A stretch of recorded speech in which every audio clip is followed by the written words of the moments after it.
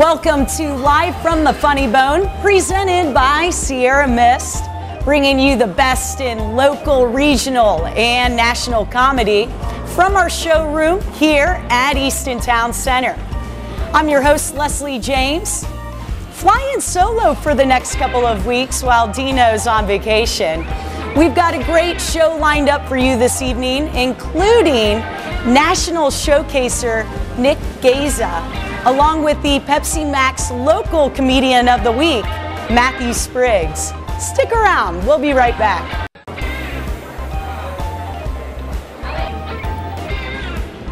Welcome back.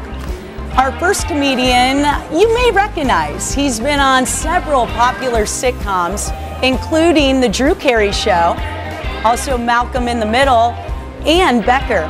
His stand-up routine mixes hysterical stories and making fun of pretty much anyone in sight, including himself. Here's Nick Gaza. Thank you so much. Columbus, Ohio, yes!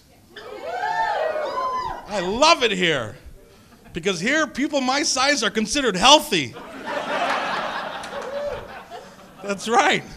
In Los Angeles, I have a weight problem. In Columbus, I'm a athlete. People, hey, you a football player? You a football player? I don't know. And in Iowa, I'm anorexic.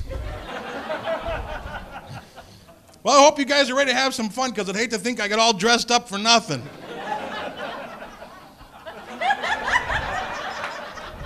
These are my good sweatpants, lady. They're mountain fresh. Can you smell the mountain? Yes, you can. Want to climb the mountain? Yes, you do. Ricola.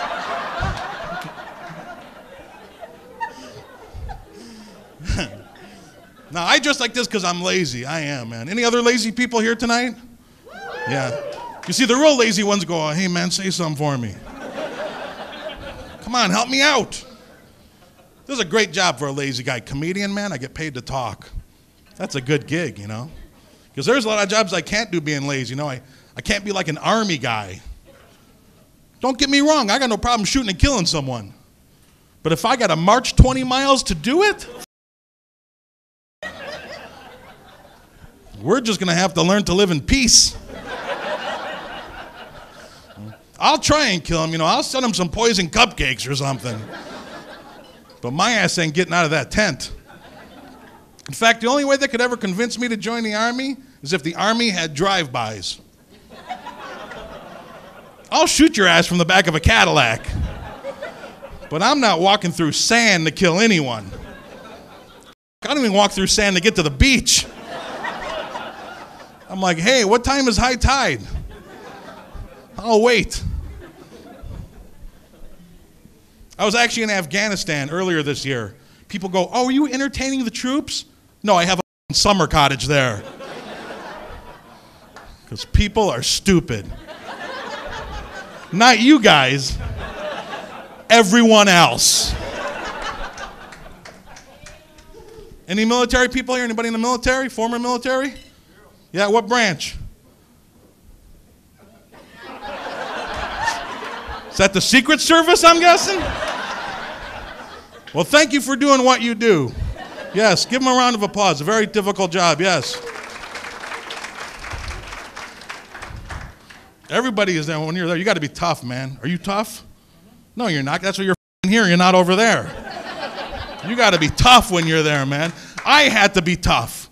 Because they're young guys. They want to show you their toys, you know? You land at a base. You're like, hey, you want to shoot a machine gun? You're like, yeah, let's shoot a machine gun.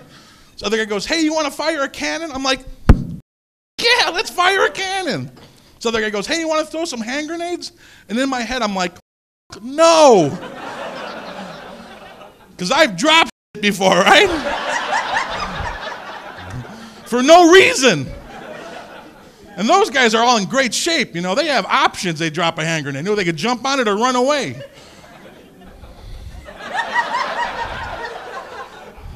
All I could do is push some guy on it and walk away. Way to go, hero. Gotta be tough. And they're all in great shape, man. I was the only fat guy in the whole country. And they let me know it, too. Because when we're there, we live with the soldiers, you know. You sleep with them, we eat with them. And there's this sergeant at the chow line. He tells everyone that walks through, he goes, take all you want, but eat everything you take. Take all you want, but eat everything you take. The guy looked at me, he goes, have a nice day.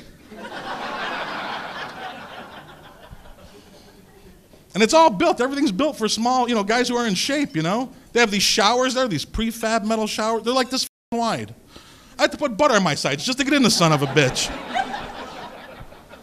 And the shower heads come straight down on you, straight down.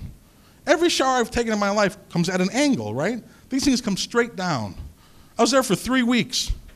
Yeah, for 3 weeks I walked around with soap all over my balls.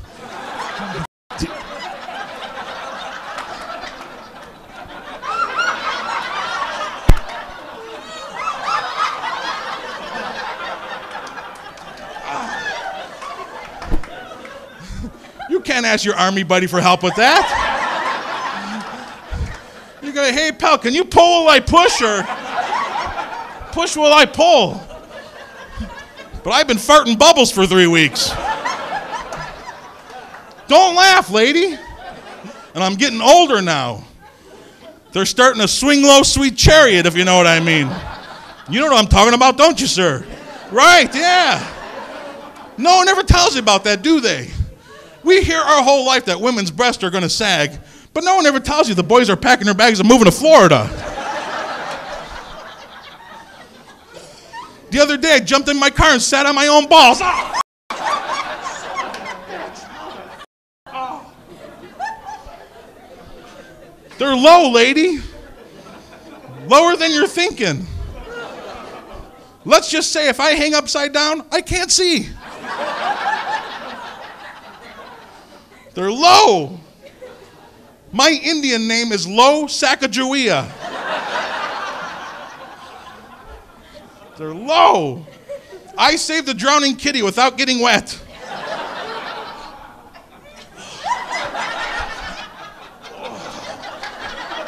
Okay, kitty? Okay.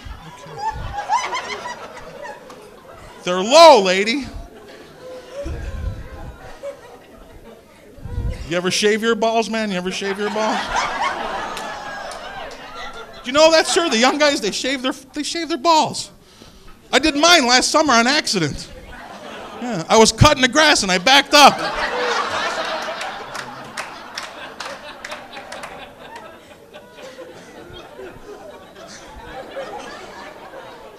That concludes the low ball portion of my act.